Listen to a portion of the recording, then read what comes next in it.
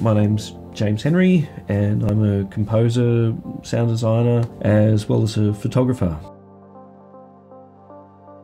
My grandfather, who was a singer and a songwriter, and I grew up with my grandparents and got to travel around with him a bit, get to see what the music business was like and see what life was like on the road, creating music, and couldn't help but inspire me to go on and do music myself, but in my own way.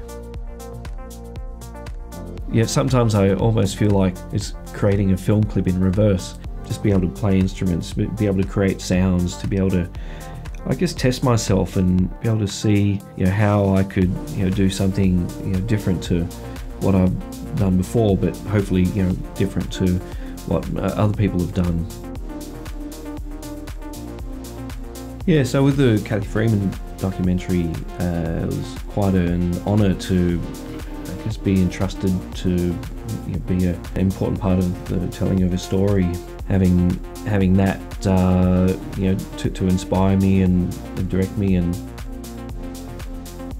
I think I'd like to see maybe Aboriginal people doing non-specific Aboriginal roles. Like, of course, you see, Aboriginal people representing their community and their culture in many ways, and we're seeing more and more of that. If there were Aboriginal actors and or even writers and storytellers being able to tell stories that are a little bit more universal.